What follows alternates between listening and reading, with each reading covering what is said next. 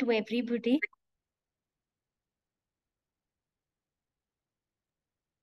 Yes, ma'am. All right, great. Can we begin, ma'am, or should we be waiting? Yes.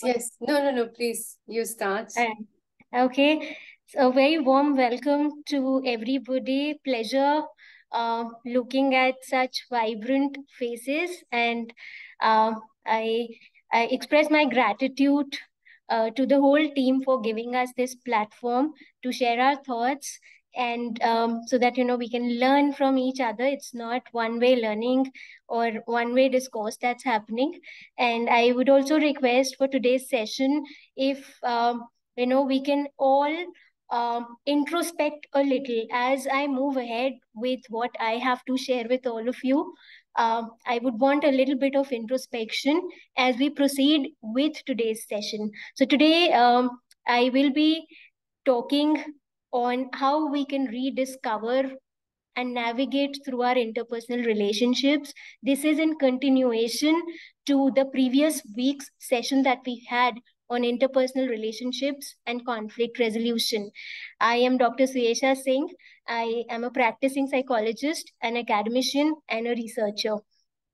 So I will begin with talking about the objectives of today's session. So today I'll be sharing with all of you some strategies on how we can improve our relationships and interactions with other people, because we did talk about how important communication is for enhancing and fostering and strengthening our relationships with other people. So this is in sync with what we did. We are going a step further with understanding various communication patterns and how they impact our relationships and interactions. Secondly, we'll be talking about, we'll try to understand together why we've become the people we've become as an individual.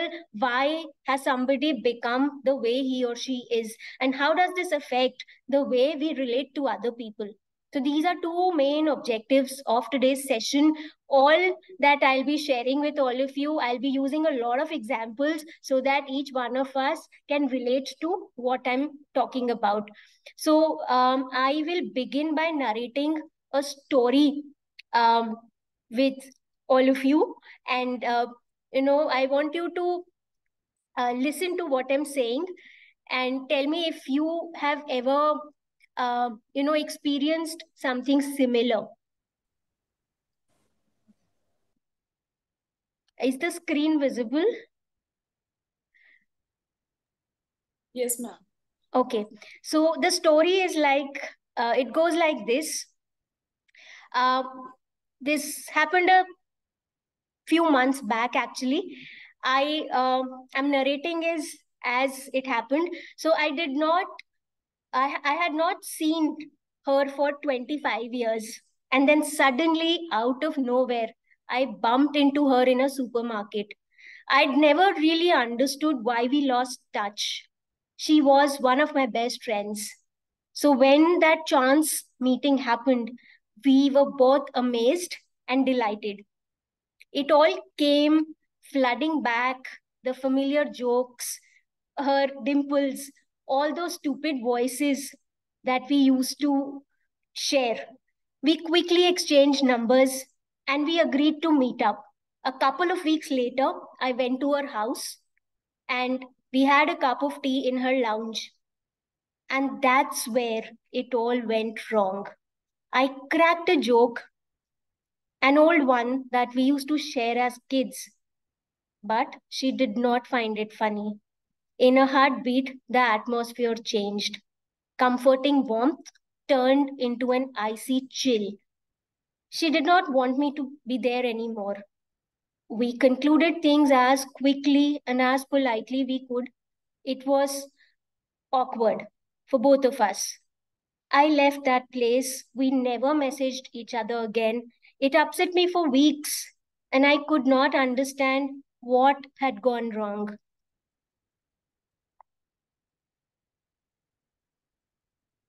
Has it ever happened? Have any of you experienced something similar?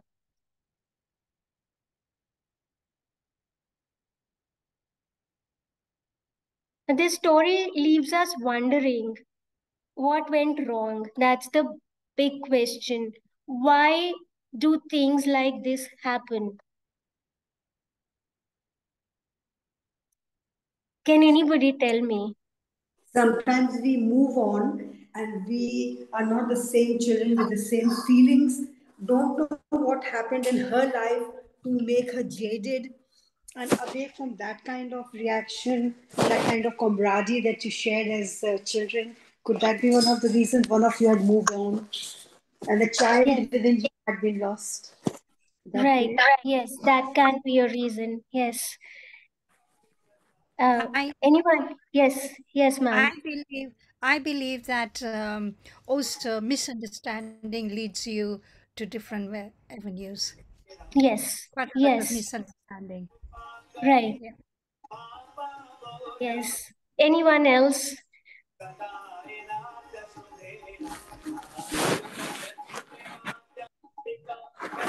Yes, I can see Ashna's hand raised. Hi, can you Right. all hear me? Yes, yes, we can. Um, or I mean, I can't think of a situation like this I've been in, but I may still be. I'm still, thinking about the reasons why something like that could happen. I think, sometimes when, especially if you haven't been in touch for a while, we don't necessarily know what that person's journey in life has been like from the last time from when you were in contact. So maybe some things have happened, and things that which that person's maybe trying to heal, or it's totally unaddressed, and the joke that you said perhaps struck a chord with them, probably struck a nerve.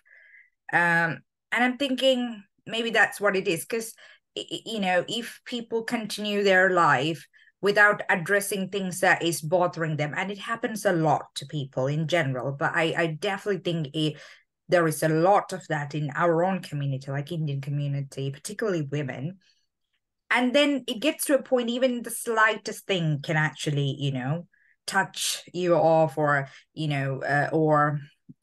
people go full steam ahead and do drastic things, which somebody, if you haven't been in their life, it's so hard for us to make sense of that, what is going on, because there is a big gap. But maybe if there was another person who was with them throughout that journey, maybe they can make more sense of that. So I'm thinking maybe that could be a reason. Yes. Thank you. Thank you so much for sharing your thoughts on this. I will resume back to this story in a while, but before I do that, the main question that this whole incident left me thinking about is that what happened between me and my friend was that our communication broke down. So, I'll try to explain and make you understand why communication breaks down. A breakdown in communication is a very common occurrence, and I think most of us can relate to it. We often, hear people speak of things as, being taken the wrong way. Probably that's what happened in my case, or people biting our heads off. Sometimes we shrug them off with only a backward glance, and at other times, there is a deep emotional hurt. Unintentionally upsetting someone you care about can be a very distressing experience. Similarly, when you're trying to work effectively with someone you struggle to connect with, is exhausting. It can be a source of stress and anxiety, especially if that person is your superior.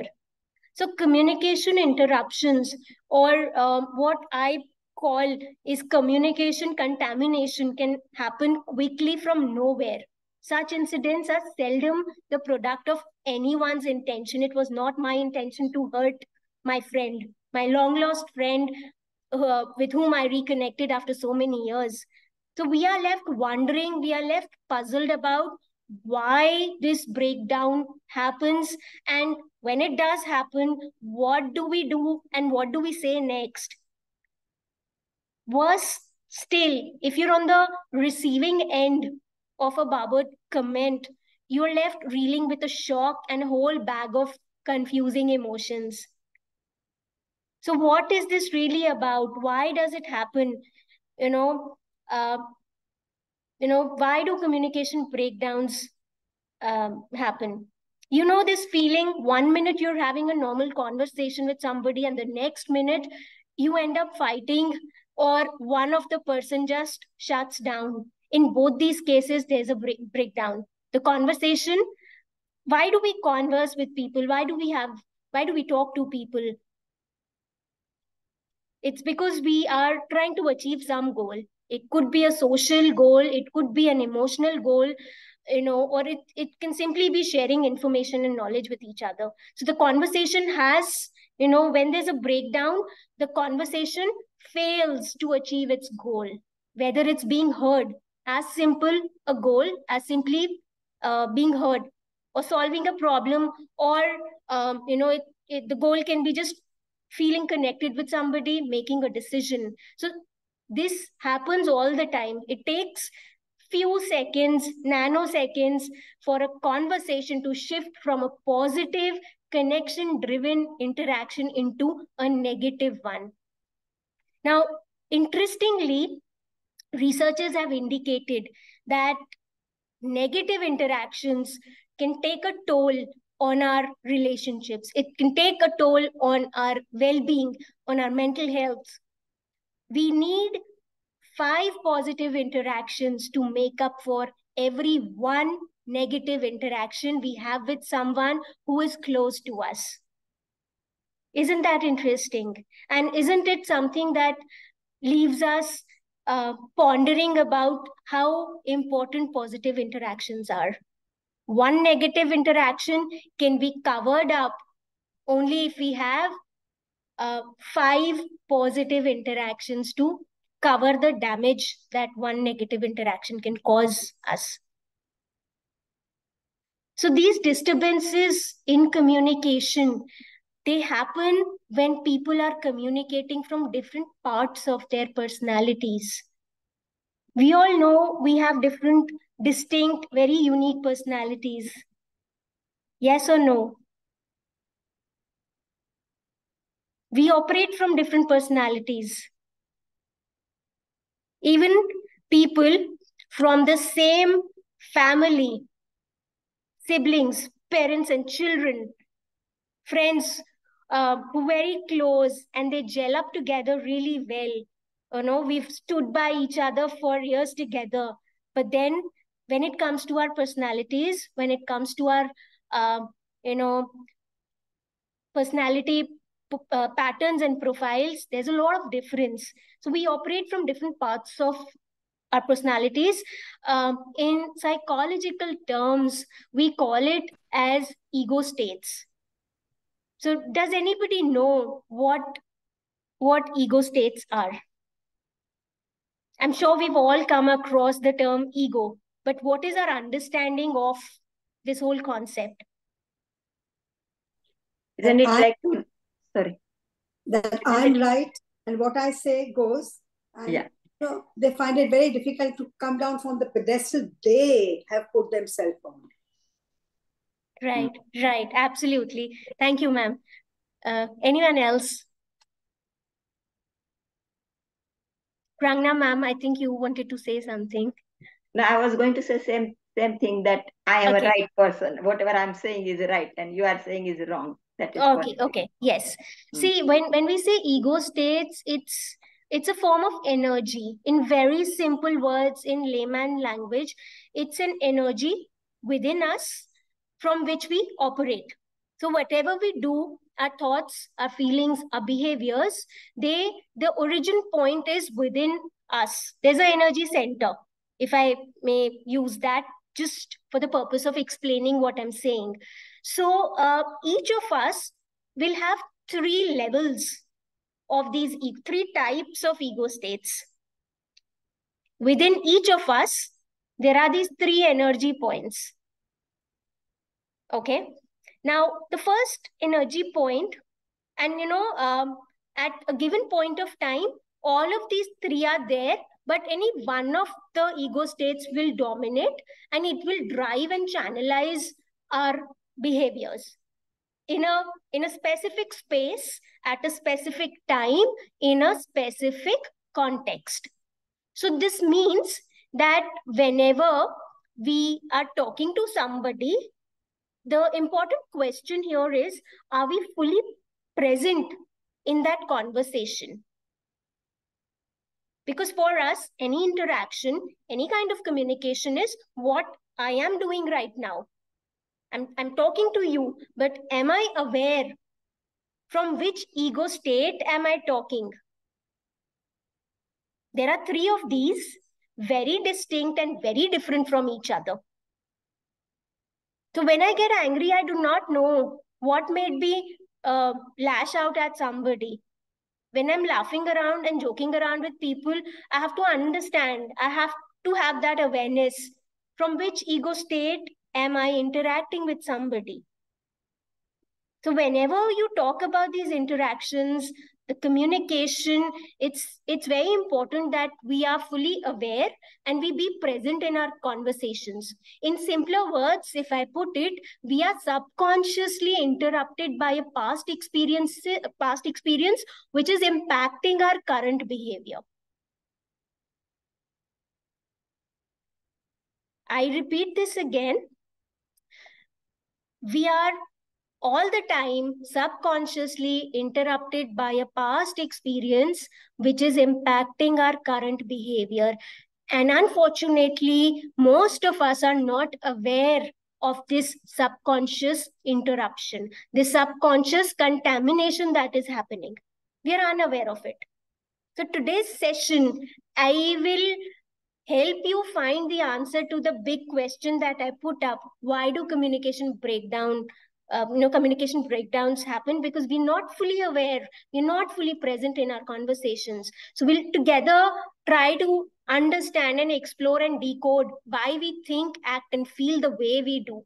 Is there a way we can analyze our transactions with other people who are very close to us? Can we do that? Can we better understand and analyze our own selves? And we also try analyzing other people. And what will happen if we know the ego state from which we are operating and the ego state from which the other person is responding to us? Imagine if we're aware and if we understand that, how much impact, positive impact will it make on the interaction that we have? Destructive communication can be converted to constructive, more meaningful and more purposeful communication. So that's the whole idea of today's session. Does it make sense to all of you? Are we all on the same page? Ma'am, with examples, if you can explain, please. I will do that. I'm coming to that. I'll take up things, much in detail. So one important thing for interaction or communication in a few minutes to come, I'll be using the term transaction. Because see, whatever communication that's happening, whatever interactions that we have, they're simple transactions. So I will be using this term. So whenever I say transaction, I am indicating at interaction or communication. That's one thing that you have to remember. Okay? All right. Excuse me. All right. So there are two things that I will help you understand today. Number one, I will, I think my screen sharing has stopped. I'll reshare my screen. Just give me a second, please.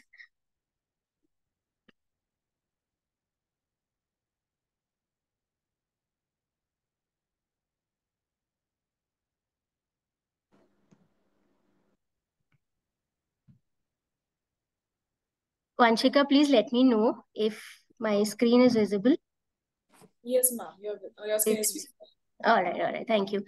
All right. So number one thing that we will together try to understand is, if we'll talk about some strategies that will help you understand the transactions with people you are close to, not particularly your colleagues or acquaintances.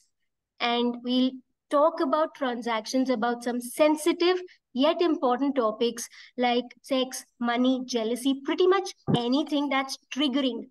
That is, it causes a deep rooted emotional reaction in you or the other person. Okay? So these are two important things that I will be focusing on today. So there are basically three principles, three ego states that we have. I'll explain this with the help of this picture. Have a look at this picture carefully. Don't go by the words that you see on the screen. You may not understand it. But what meaning do you derive out of the picture that you see in front of you? Can anybody describe what this picture is? Our ego changes or grows as we go through life, and and what responses we have from other people. So our ego changes, or our emotion changes, and if there is something not to our liking, then our ego, something like that, All right. Okay. Is it a hierarchy? Sorry? Is it like a hierarchy? Okay. All right. See, I'll tell you what. There are two individuals. We see a young girl and an adult holding hands. The white background, the contour that you see on the black background. So there are two individuals. Here, one thing to remember is that these ego states do not correspond to our chronological age in any way. When we use these terms, parent, adult, and child, these are the three ego states. We have the parent ego, the adult ego, and the child ego. The three energy points that I mentioned, from where we get energy to behave in a certain way, to feel certain things, to say certain things. We operate from either of these three ego states. The one that dominates would channelize our behavior. So within each of us, no matter what our age is, at a given point of time, all of these three, do you see within each individual on the screen, these two people that you see on the screen, these three ego states are there. One is a child, the other is an adult. But you'll see three different human figures within each of these, right? So these are three ego states, all three present in each of us, no matter what our age is, no matter what kind of past experiences we've had. So our ego states are made up of what? They're simply made up of some consistent feelings and behaviors. Our ego states are nothing but whatever we've gathered so far through all our experiences ever since our childhood till today, all feelings and behaviors put together within us, they become our energy points. Ego states are not always negative. Also, these ego states are being activated all the time. There's never a single point in the day when one of the ego states is not active. Some, one part of the day, maybe your parent ego is more active. When the energy depletes, your adult ego becomes active. When that, the energy subsides, maybe your child becomes more dominant. But when all of this change is happening, unfortunately, ironically, we're not aware of it. We're unaware of the changes, the swift, the navigation that's happening between our ego states. It's all within us, right? Have a look at this image. How do we identify? Now, when I say that, there are these three ego states within all of us all the time, they're always active. One dominates, then some other circumstance, the other ego state will dominate, and it will channelize and guide our behaviors, positive or negative, either ways. But how do we identify that? This question comes to a lot of us when we understand that, okay, something within us is happening. We have these ego states. We have understood what these ego states are made up of. These are behaviors, thoughts, and feelings. But how do I come to know which is my ego state, which is somebody else's ego state? If I'm talking to my spouse, or if I'm talking to my mother or my father or my sibling or my colleague, how do I know from which ego state should I be interacting? Should I be operating? And how do I identify the other person's ego state? Is that possible? Yes, it's possible. And there's simpler ways of doing it. For instance, anybody whose child ego state is dominant, often in their day-to-day vocabulary, the language that they use, the words that they use, you can clearly identify. It's a very simple trick. Just pay attention to the kind of words that people use in communicating. A person who operates from the child ego state, anybody whose child ego is more dominant, would often use words like, I wish I could do this. I want this. I do not want this. I don't care. Oh no. Oh God. Not again. Do some of us use these terms? Not always, but sometimes we do. And some of us, we use these terms very frequently. Do we do that? So whenever you use terms like these, it's an indication that you're operating from your child ego. Your child ego is dominating at that given point of time in that particular circumstance. Now, how does the child ego state develop? So, it is there since childhood. And even when you grow up, you reach your old age, or you are in your middle or early adulthood years, that time also your child ego state can be pretty active. So whenever we replay any thought, any feeling, or any behavior from childhood experiences, if you replay that again, that's how it gets manifested. Okay? Are we clear up till now?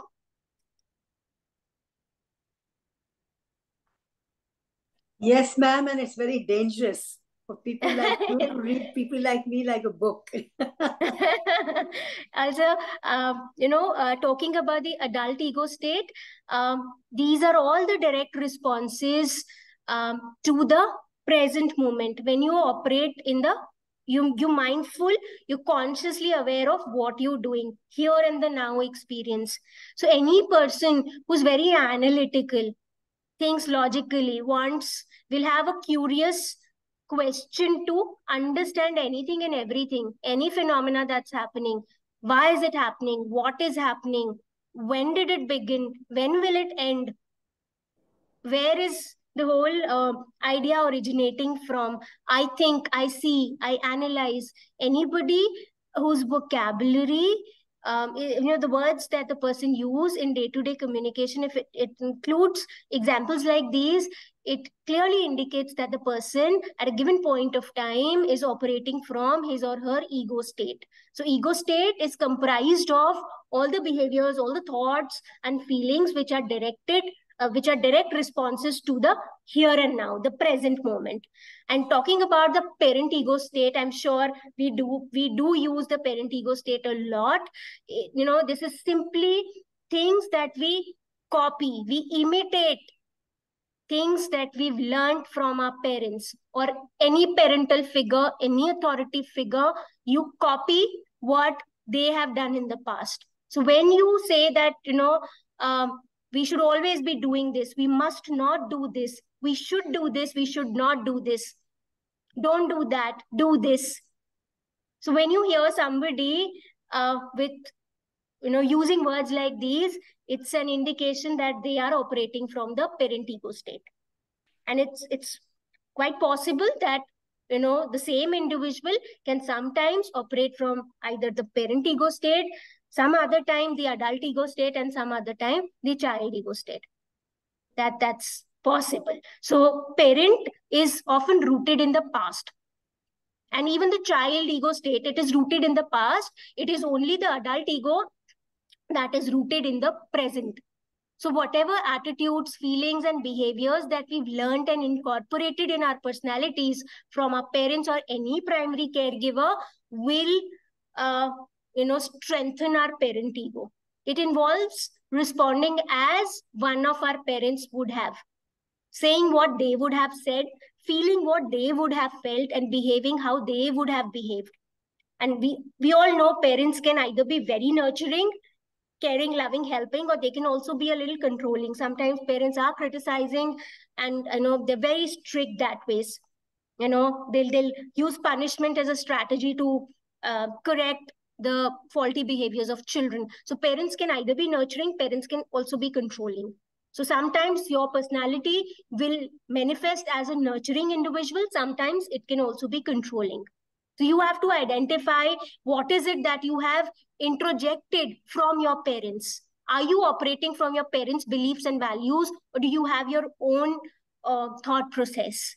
That is something that you have to pay attention to. Talking about the adult ego state, which is rooted in the present, it is simply based on what is happening in the here and now. So think of transactions that you have with your colleagues or acquaintances. They're usually very straightforward and there is no emotional content. There's no emotional trigger involved in any straightforward communication, especially when we are in the professional setup. So a good way to know if your adult ego state is activated is to examine whether your questions or comments are fueled by compassion and curiosity, or is there a desire to blame, criticize, or prove your own point?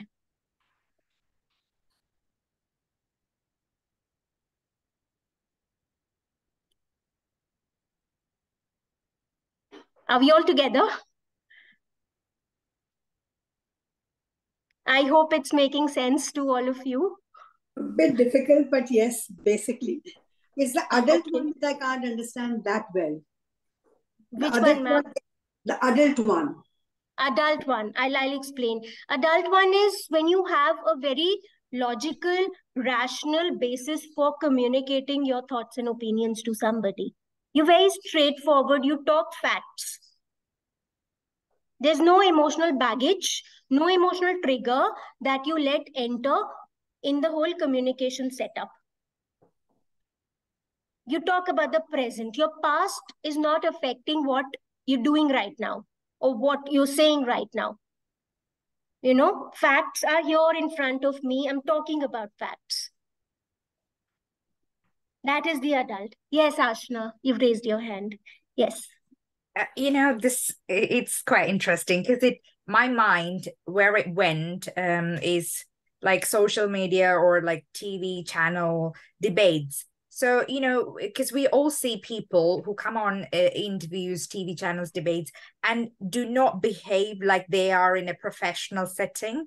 They either throw accusation, call names, are really vindictive, and now I'm starting to understand. So this is why, because maybe the other person's trying to make a legitimate argument, a rational one. And rather than engaging it on the basis of facts or rationality, it's all emotion. It's like firing arrows at somebody. And now I'm starting to understand. So this is what is going on for them then. And right. That's really helpful. A lot of times we become defensive. We all have a very fragile ego. And we want to protect our ego at all costs. In general, we want to protect this fragile ego that we have. For that, we become defensive. But the question here is to understand whether we have a rational, logical basis for the defense that we are using or not. Most of the times, there's no logic. It's simply because you want to protect your fragile ego, your sense of self, your identity. So a lot of times, like when you'll understand this a little better when I proceed further. So yes, you're right, that happens. There are times when people have all the facts and figures, and hence they are assertively trying to prove their point. That's okay. But do they have evidence for what they're saying and what they're doing? Or not? So if not, probably they're operating from maybe the child ego, or if they're trying to dominate somebody and trying to prove that they are correct and the other person is incorrect. Is there some yeah? So do they have that evidence to prove what they're saying or not? Is it because they want to protect their fragile ego? Is it that they're operating from the child ego state, or they're operating from the parent ego state to prove their point as being correct and the other person incorrect? So that is the dynamic that we need to decode. And if we are able to understand that, we can very easily manipulate and change our reactions, take control of how we would be reacting. If somebody behaves, I'll put it in simpler words. Suppose somebody comes and starts arguing with me on a very invalid and a very petty issue. I will retaliate. I will try to prove my point, and I will try to say that no, whatever you're saying does not make sense to me. It is incorrect. It's invalid. What am I doing? The person coming, fighting with me, trying to trigger me, provoke me so that they get a reaction. So they're operating from a child ego state. And when I react the same way, I'm giving them what they want. If I decide, okay, I don't want to talk about this right now, let's take a pause and we'll come back to this in a while. What am I doing? I'm operating from an adult ego state. So that is where all the difference comes in. Right? So, talking about the third ego state, which is the child ego state, it is rooted in the past. It is comprised of all our thoughts, feelings, and behaviors that we experienced as a child. Now, what are the basic characteristics of a child? A young child with very less exposure to socialization, a very young child. A young child would be free, very carefree, happy-go-lucky, very curious, full of energy and enthusiasm, would want to learn a lot. And for a child like this, a natural child, a child that is not, guarded by the social mechanisms, the social environment, okay, a free-flowing personality that little child would have. So, हम लोग का child ego, all of us, the ego state, the child ego state can again take two forms. It can be naturally curious, happy-go-lucky, okay, and not criticizing anybody, very open, very loving towards everybody, creative and curious. And any child who's guarded or who has learned to adapt his feelings and behaviors according to the social world, the world around us, the social context, this child may develop feelings of guilt, may be depressed, may have anxious symptoms, may become envious, prideful. And the simple reason of why this happens with some people, not only children, all of us adults also, this happens because we are trying to please people all the time. And when we are unable to do that, we become sad, we feel dejected, we feel guilty for not fitting in, right? So, like the parents can be very, critical at times and very strict and nurturing also. Similarly, when you talk about the child ego can take two forms. You can come portray yourself through your behaviors as a natural child, or adaptive childlike attributes can also be seen in a lot of people. Now, a word of caution here, something very important to pay attention to at this point of time, is that the adaptive child is one of the most troublesome parts of our personality. Do you know why? The adapted child ego state, anybody who's operating from an adapted ego child state, is one of the most difficult kind of personalities that we come across. It's People because, pleasing. yes, People ma'am. Yes, people pleasing. And for that, we start hurting ourselves emotionally, psychologically. What about a defiant one? Sorry, ma'am, I didn't get you. What about a defiant one? A defied one? I'll come to that. A defied child is a natural child. Naturally, children are like that. They're stubborn, full of energy. They'll do what they want to do, not bothered about what other people are saying or thinking about them. They're not trying to please anybody. So that's still okay because there's no baggage that you carry. Baggage of how and what kind of a perception or an impression you're creating for yourself in the eyes of other people around you. So they went out everything. Okay, they don't. It is like yes, Ashna. No, I was just gonna say, you said that's the most troublesome. So I was thinking, is it because that is probably a state where you're not really being your real self. Yes, absolutely. And you're basically following up, your brain's trying to protect you, and brain's using everything it has learned from difficult situations to adapt, but then you're also unhappy at the same time, and you can't understand why. Yes, absolutely. You got it correctly. This adaptive child is developed as we learn to change or adapt our feelings and behaviors in response to the world around us. And at times, we do not understand why are we expected to do certain things. And from a very unhappy state, when you don't feel content doing what you're doing things because simply that's expected from you. But your reasoning, your rationale does not align with what you're doing. So you feel troubled inside, even though you're meeting the expectations of the social world. But you're not content with yourself, with how you're operating. And hence, we call it as the most troublesome or troubled kind of a personality. But this can be rectified only if you become aware of this fact. You can take action and come out of this circle. It's possible. The good part is this. And that's the reason why we are having this session today. Right? So these three ego states, they usually show up whether we want them to or we do not want them to show up. They're always there. But it's important that we become aware of what they look like. And like I told you, the good news is that this is pretty easy to do.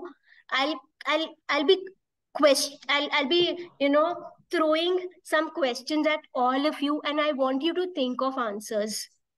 Please, each one of you, there are few questions that I have for everybody. I want you to think and find an answer to these questions. When you were a kid, what do you remember feeling? What was a major theme in your interaction with your parents? Were you always fighting for their attention? Did you feel unconditional love? Did you feel that you need to prove yourself? Think of that one person whose love you craved most as a child. What did you have to be for that person to accept and love you? What did you have to think or do to gain their approval? Nothing. Please think and if you feel comfortable, you can share with the rest of us. Or for your own understanding, I want you to find answers to these questions. These are pretty important questions. I'm happy to answer it if that's okay. Okay, sure. But I just have to say that my mom is actually on this call. So, I just want to put that out there. So yeah, I remember feeling criticized all the time and feeling like I'm never going to be good enough for my mom. Never. I didn't feel unconditional love, and I always wanted approval from my mom until maybe like 2 years ago, because I went through this long-term trauma focused therapy, and that really changed my life, because now I'm able to connect with my mom like I've never been before. I don't look for her approval in a way that is damaging for me, whereas before it was damaging for me. But now I have that understanding, but I also understand where my mom was on, where that was coming from for her. But yeah, that is my memory. But if you ask her, she would probably say that's exactly what she felt from me. I was a very critical child, because we were always, that was the tension, like, you're not good enough for me, you're not good enough for me. That's what I gave back as well. So I know that's impacted her, as well. So Yes, It yes. does make a lot of sense. Right, right. Thank you for sharing that. Do we have any other volunteer who would want to share? Ma'am, I would like to share. When I Yes, tell ma'am. you something, we were 4 children. Okay. My sister and I in 3rd class or 2nd class maybe, she got a double promotion and we studied together all the way. Now she was a topper and a front bencher. I was a fun-living kid and always sat at the back. I never studied. I think me and a lot of my friends only got through exams by copying her. One thing. She got all the approval from mom for studying. और मेरे बाल पुटे जाते थे. You know when this mummy used to pull my hair. My God, the beatings and thrashings I used to get from mom, I cannot tell you. But I always bounced back. There was something in me that wouldn't let me be suppressed. I was loved. We were all loved. But I never felt that she got more attention because in school, even though I used to stand outside the class and have a dancer's clap on the head and finger on my lips and every kind of punishment, I was still loved by the nuns. They used to go there, see me outside standing outside the class, and Sister Jovita used to nod her head and smile at me. Like, if she didn't see me outside, that would be something unexpected. All of that withstanding, I don't think I do not have a healthy respect of self. I'm still, confident, and I'm still, none of that has affected my personality as such. And here I would like to say something. I've written a poem about my sister and I am going to post it, definitely. So you can see that I don't hold anything back. And Dr. Shreya, I would love to have your comment on that particular one, please, if I Sure, may. ma'am, sure. I look Please. forward to reading that. No, honestly, then you can tell me whether it has affected me negatively, but it hasn't. So please, that poem I wanted a comment on. Sure, ma'am. Sure, ma'am. I look forward to reading that. It'll be a pleasure. And I will come back with my comments on that. Right. So, also, like, I have a few more questions. Let's see if you have answers for that also. When you were a kid, how do you remember your parents behaving? Were they critical? Were they distrustful of others? Were they overly cautious, reckless? What were their beliefs about the world, money, people, etc.? My God, they were such friendly people. There was never, ever any bitching in our house, no backbiting. None of us do it. Our family, my siblings and I, none of our kids do it. And I'm telling you, it's so rampant in society that I can't tell you. Yes. No, not saying that everything was hunky-dory and lovey-dovey and everything. No, I mean, ups and downs. Ups and downs are there, yes. But it was a very, very healthy atmosphere. Very healthy. I'm a product of that atmosphere. So whatever may have gone on, it couldn't have been bad to have affected me. They were very good. Absolutely. Yes. Honest, loving, supportive, complimentary. One thing is there, complimentary. There's another poem I've got to post to you. That will tell you. Yes. I am going to do that. Okay, right. So, see, I'll tell you what, why I'm asking these questions, why did I put these up for all of you? I want you to pay attention to which elements of your child and parent ego you've integrated in your thoughts, your own thoughts, beliefs, and behaviors. Because every person's parent and child ego states are different. So, for example, when my child ego state is activated, I shut down and I can't talk to anybody. When it comes to my sibling or my friends, when their child ego is activated, they get defensive or they may even lash out at somebody. It all depends on the patterns that you've picked up as a child. If you think about the people who are closest to you, what does your partner's child ego state look like? And what about their parent ego? Have you ever thought of that? The differences that you have, if you talk about yourself and your spouse or your children or your extended family, immediate family as well, there are differences. It's the differences in how we react to the same situation, right? The differences are because we operate from different ego states, and there are things that we have introjected differently since childhood. So their ego state, their child ego and my child ego, there can be differences, drastic differences. Their parent, my parent ego state, differences can be there. It's all based on what I have introjected in my belief systems, and then that belief gets manifested in the way I behave. So whenever we try to understand these transactions, this communication that's happening, now the communication is not happening between people. Of course, there are two entities. Okay, there are two individuals who are talking. A group of people could be talking, right? A leader addressing an audience, a crowd. There are people, but these are simply transactions that are happening between our ego states. Individuals are only the medium. It's the mode through which that communication is happening. But the content origin, the content that's being delivered, it originates where? In our ego states. The vocabulary that I use, my verbal and my non-verbal communication, everything, the origin is my ego state. Right? So, there are three very important parts of each transaction that's happening, each communication, each interaction that's happening. What do you say? What do you say? The response you expect to receive and the response you actually receive. There are these three important elements in each transaction.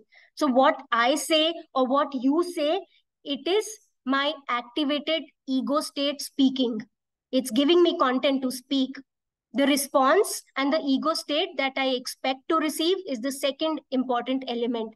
And the actual response that I get is the third important element. Now, often what happens is that when this give and take is happening, when this barter is happening between our ego states, things can go haywire. And that is when conflicts and misunderstandings may arise. Now, communication can be very good, fruitful, meaningful, and very constructive, but on the other side, it can have a negative stance also. It can be either ways. So we'll try to understand what is constructive and what is destructive communication and what role our ego states have to play there. When can things go wrong, and how do we mend that?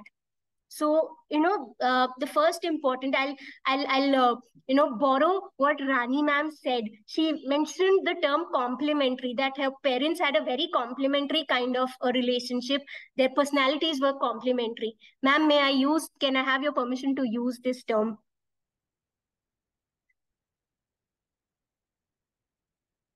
So complementary complementary transactions is that, I'll again take an example.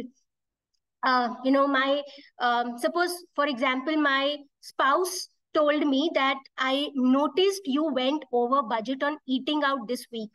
Can we talk about this? And my response was, wow, you're right. I got a little carried away this month. I'll be more mindful next month. This is a perfect example of complementary communication, complementary transaction. Money is a trigger topic, at least in my experience, for a lot of us. And because it's uncomfortable, stressful, and emotional to talk about. But it was questioned, how I've used my money. And the way the way I responded was, the question was put up from an adult ego state. The response came from an adult ego state. So in this case, all is good. Two adults are working together to understand a problem and to make a decision. Now, it clearly is important to assume in this example is that my spouse's question was fueled by curiosity. Curiosity coming from his ego state. There can be another stance altogether wherein my spouse's question could actually be fueled by a desire to blame or prove a point. So in this case, his parent ego is probably being activated, not the adult ego. So either way, the point of transaction is to pay attention to your conversations with the people who are closest to you, to bring awareness to what roles you are both activating and why. Another example could be, if somebody comes to me and tells me that, I'm not feeling good today, I am feeling sick. When I say that, my intention is that somebody should be there to take care of me. And the other person to whom I'm communicating this person tells me, oh, I feel sorry for you, I'll take care of you. Can you tell me how can I help you?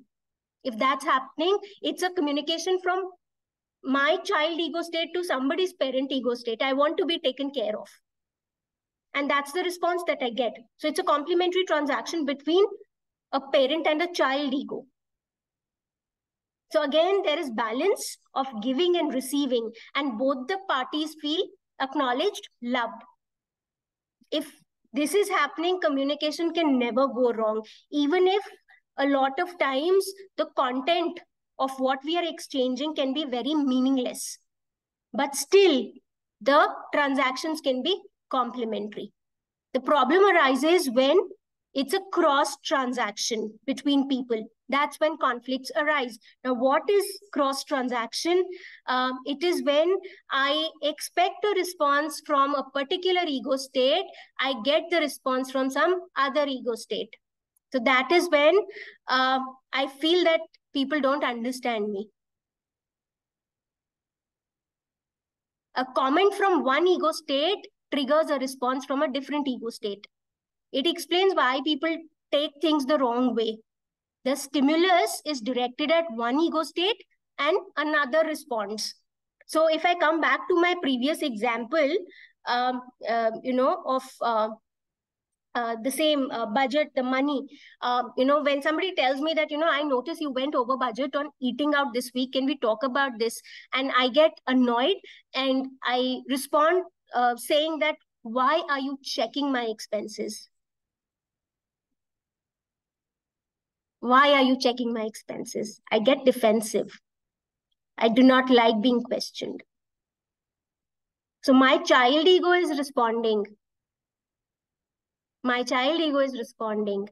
And this was not expected from the other person. The other person did not expect me to respond from a child ego state. They wanted an adult response. So that's when the problem arises.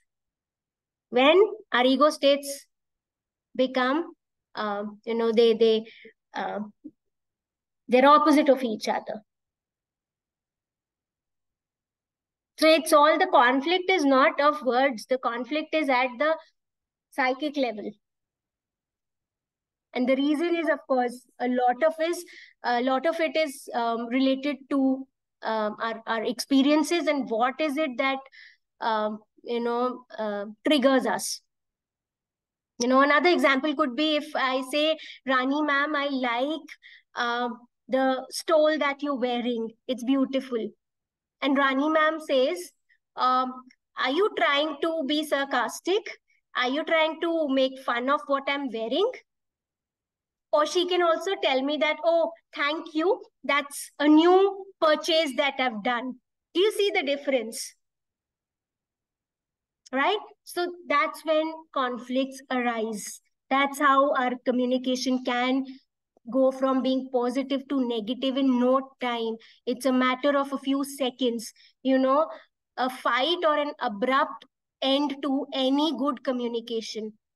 Okay? It is okay if this kind of a thing happens once in a while, but you should not become habitual to communication breakdown because it's harmful to any relationship. Understand your triggers, understand which ego state is activated, and how you are going to respond to somebody.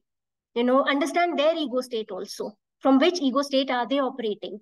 For example, like if a child comes and talks to me, I'll become a little childish while talking to him. If I have to explain something to a child, I will not try operating from a strict parent ego state.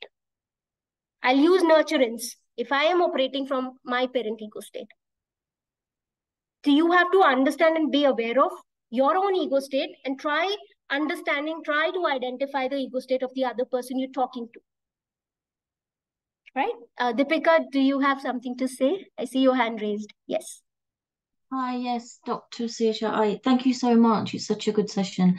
I've had lots of things that I could have said, but I kept quiet because I know a bit about transactional analysis because I've kind of taught myself over the years, trying to find solutions to some of my own issues growing, through my life. But I love the way you've explained it, and I love how you've said about how it's an energy state as well, because that just gives it a whole new level of awareness, I think. So thank you for that. The question I had for you was for example, if say for example you've had to kind of be in the adult state for a prolonged period of time. This is my experience. For me, I'm personally speaking, I became aware of this is what was happening. That in my interactions, let's say with some people, I guess sometimes when you become aware of this, you can see it in other people. So you can sometimes just take the role of adult all the time, can't you? There's a danger of that, right? So I don't know. I just wonder if you could speak to how, particularly for women as well, that we sometimes end up kind of having to be in adult state for a prolonged period of time. And our child state is sometimes, the playful child state is sometimes not allowed to come out or is suppressed for a long time. And then, yeah, so just, because to me, my experiences, I think it can lead to burnout, which is what I think I experienced, and compassion fatigue. And Yes. and similar to what you said, I think I realized that, especially these last few years, I've just become very, I kind of just, I go into myself a lot, and I just, the fight isn't worth it anymore, that kind of thing. So I just wonder Right. if you could speak to that a little bit, or Right. Yes, I'll address that, ma'am. See, what you're saying is what I understand from what you just mentioned. It is not the fatigue that you're experiencing because you're operating from an adult state. When you operate from an adult state, you are living in the present. You have logic, you have evidence, you are talking and you're operating from all the factual information that's there.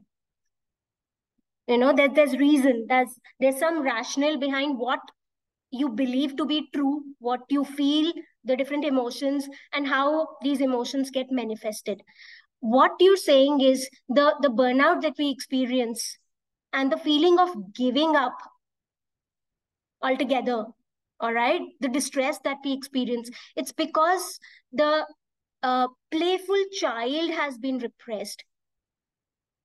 The child is there. Which child state is dominant for you?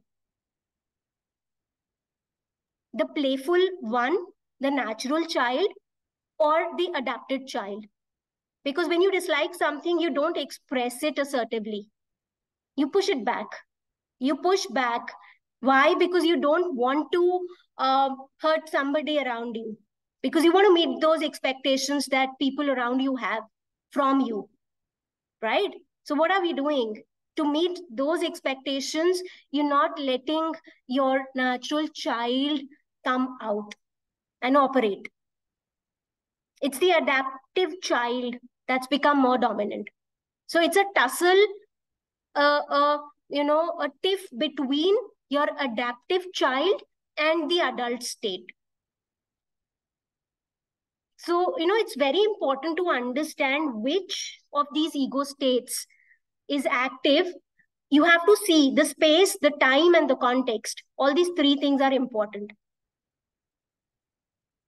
You can't really push back any two ego states and you let one ego state dominate you all the time. If that's happening, you should, intentionally think of it, mindfully do something about it, take some action. yeah, thank you. Yeah, thank you. If there's a lot of people pleasing, you've set these expectations for yourself. You want to be perceived in a certain manner. You've created that and you want to continue with preserving that image that's there. across situations. You have to be an adult when you're at workplace. You can operate from your adult ego state when you are dealing with, say, your spouse, your children, your friends, but not your friends. When you go out with your friends, for example, you hang out with them, are you still operating from the adult ego state when everybody else has let their child come out?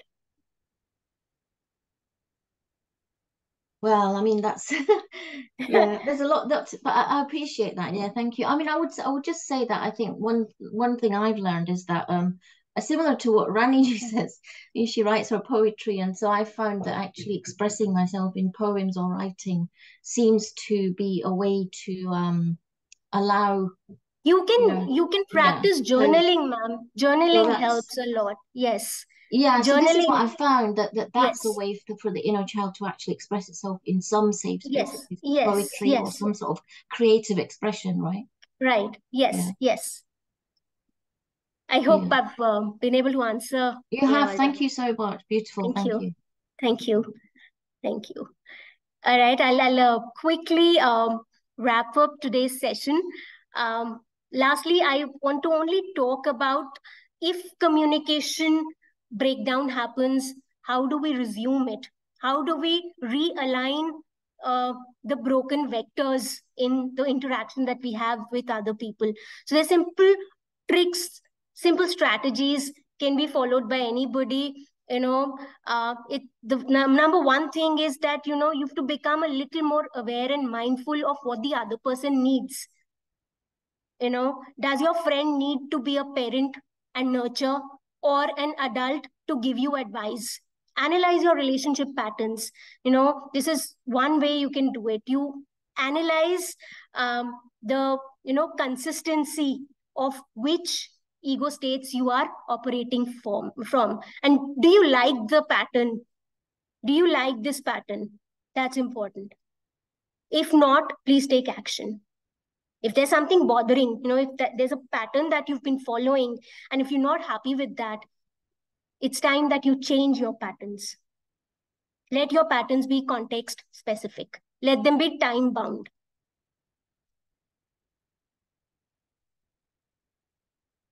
You ask yourself, what ego states are being activated in my transactions? By me and my partner, my friend, etc. What ego state response am I expecting? And what patterns do I see? Is one ego state constantly being activated?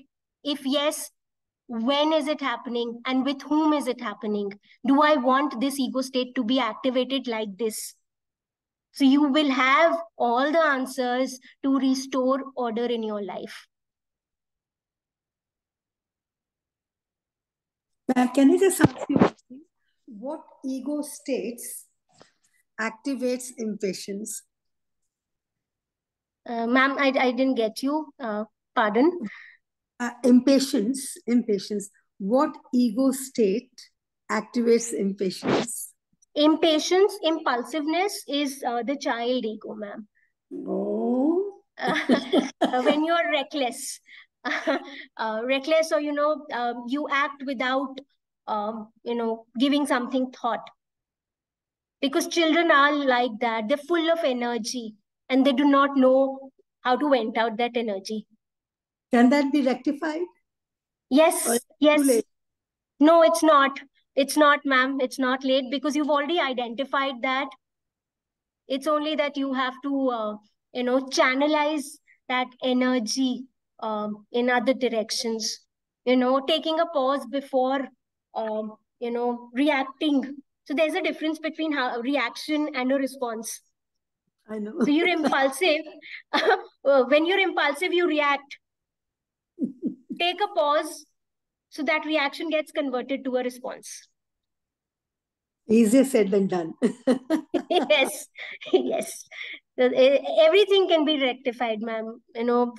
That's the best part of it. So, yes. Last few things. Always, whenever you find yourself in the heat of the moment, whenever a crossed transaction occurs, please stop and observe. Observe what ego state you are in, what ego state is the other person in. Ask yourself which ego state would be most beneficial at that moment, and take action accordingly. Step into the desired ego state. You have the power, you have that remote control to switch between your ego states. Don't let your ego states overpower the control that you have. The control has to be in your hands. You will be the deciding person that, I want to operate from this ego state and not this.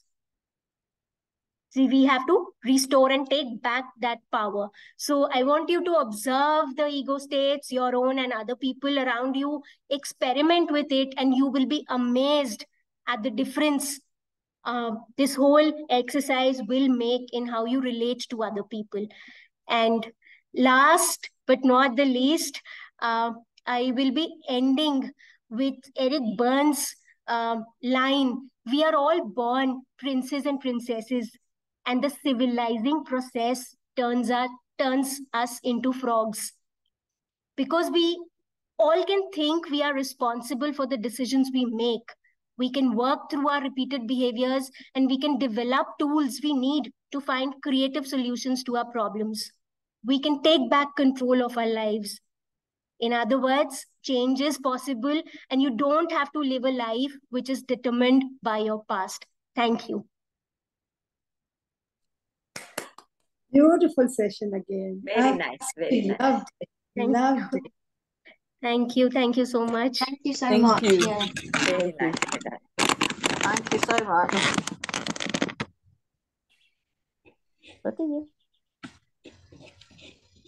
Thank you. Thank Thank you. Thank I you. hope the session was useful. And, oh my God, yes. Yes, definitely. Yes, very much. Thank you. Thank you. Very useful. Thank you. Rani, we like the child in you, so don't change. Thank you. Thank you so much. Thank you. Looking forward to the next session, Doc. Sure, ma'am. We'll plan something soon. Thank you. Thank you so much. Thank you. Very good. Thank you. Thank you, Dr. Neha. Neha, ma'am, are you there? She's not in the meeting right now. She has All right. Okay. So thank you from our team's very much side. there. And our Rajasthani was, I would say, nazar utarne ko ji cha raha hai. Thank you, ma'am. Amazing. Absolutely beyond any comment. Very nice. So when we can have a next session? Ma'am, whenever you say, we can plan. Don't feel like concluding today. Neither yes, do I. ma'am. If you can go on, I'm happy to sit. Yeah, everybody, I would say. I missed your first part. The slides, will we be able to get that? Sure, the recording would be shared, ma'am. We've recorded the session. Because I missed the first part, and I really would like to go back to it. Next slide. The parent and child want those points on there. I would love that. Yeah, that's what I meant. The slide points. That's what I meant as well. So we can see our reactions according to that. Yes, I'll share that, ma'am. I will do that. I will do that. Thank you. Thank you so much. Do you do other sessions?